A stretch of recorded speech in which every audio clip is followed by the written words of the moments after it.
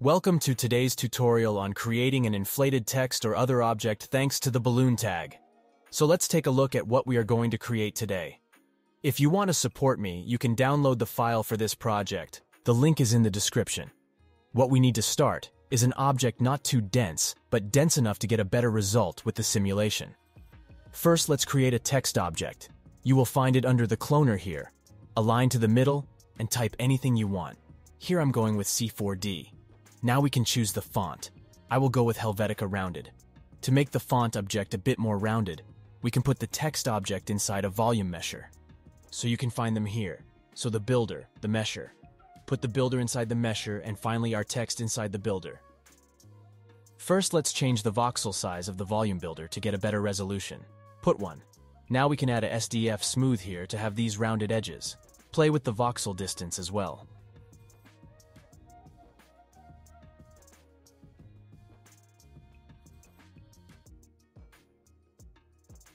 We can check if our text is not too dense, so go to display here, hidden line. If you need, you can adjust the voxel size so the mesh isn't that dense. So to handle that, we can throw our volume here inside a remesh. So go here and choose remesh, put the volume in, and now we can decrease the mesh density. Polygon number is important for simulation.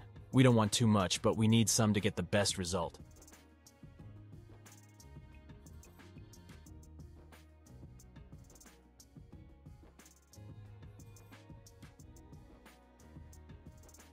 Let's bake our model. Select the remesh here. Right-click, current state to object.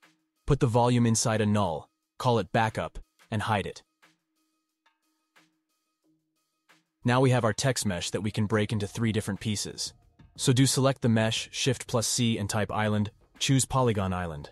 All our objects are now separated.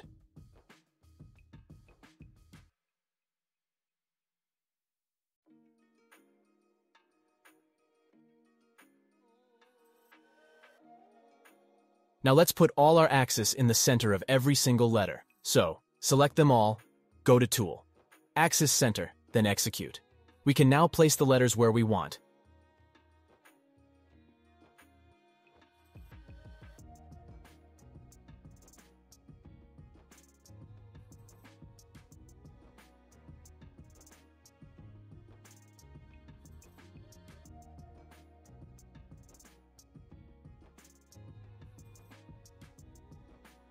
Once it's placed like you wish, we can add a balloon tag to every single object. Select them all, right-click, Simulation Tags, Balloon. If I play the animation, everything is going to fall.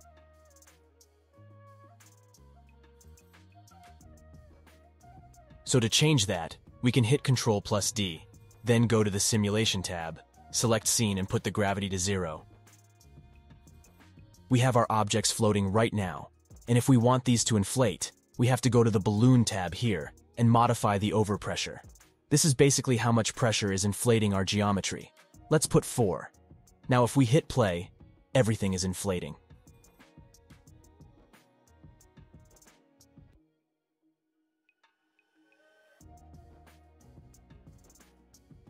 Expansion time is to manage how many frames the inflation will last in time. Leave it at 30 frame, but you can put whatever you want and make some tests.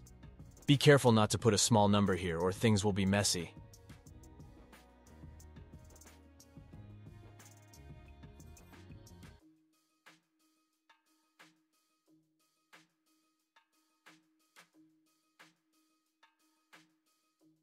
We can add more interest in our simulation by adding wrinkles.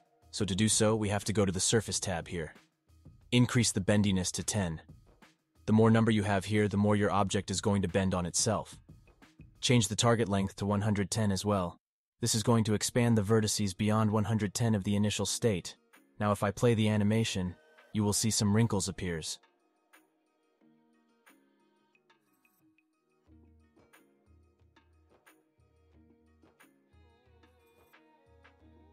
What we can do next, it helps our geometry to stay where the initial position is. Go to Mix Animation tab and check the With Force box here. Leave it to 1. This is basically how much is going to try to maintain his original state.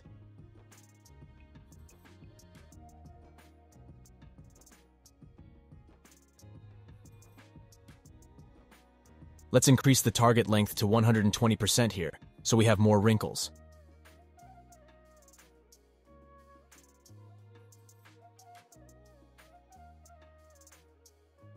Also, if we have some weird interactions here, we can hit Ctrl plus D again and go to Simulation tab, then Simulation.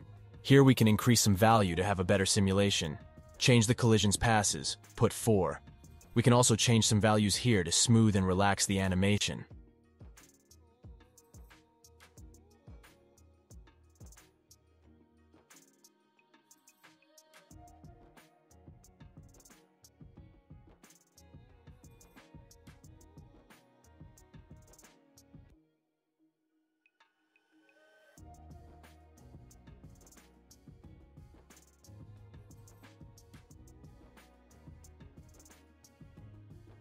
To add more interest, we can animate each letter with a vibrate tag.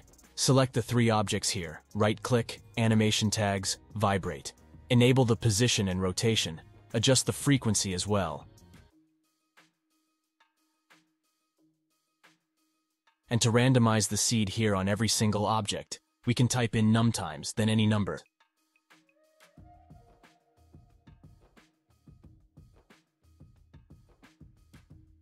Now change the values on the position and rotation.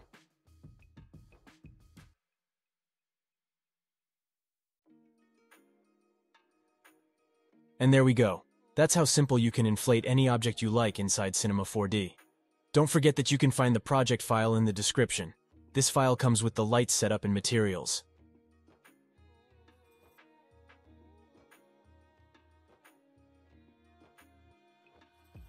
Thank you for watching my video. I hope you have learned something today, and don't forget to subscribe to my channel. See you on the next video.